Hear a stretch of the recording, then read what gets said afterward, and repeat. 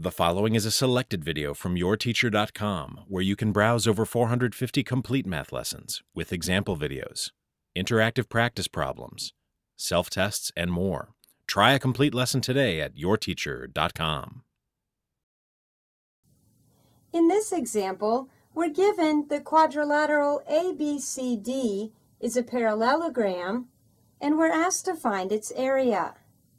Remember that the formula for the area of a parallelogram is base times height. We can see that its base is 15, but we don't know the height, which is represented by segment BD. To find the value of h, let's use right triangle BDC on the right side of the figure. We can see that one of its sides has a length of 15, and since opposite sides of a parallelogram are congruent, the hypotenuse of the right triangle must have a length of 17.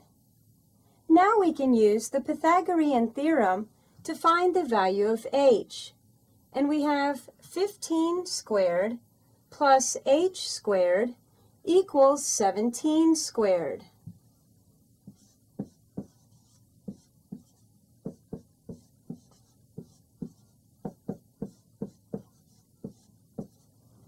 Solving from here, 15 squared is 225, and 17 squared is 289, so we have 225 plus h squared equals 289. And subtracting 225 from both sides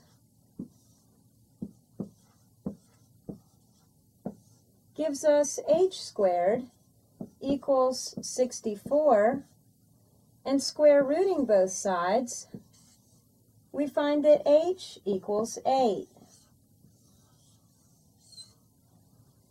So the height of the parallelogram is 8, which means that the area of the parallelogram, base times height, is 15 times 8, which equals 120.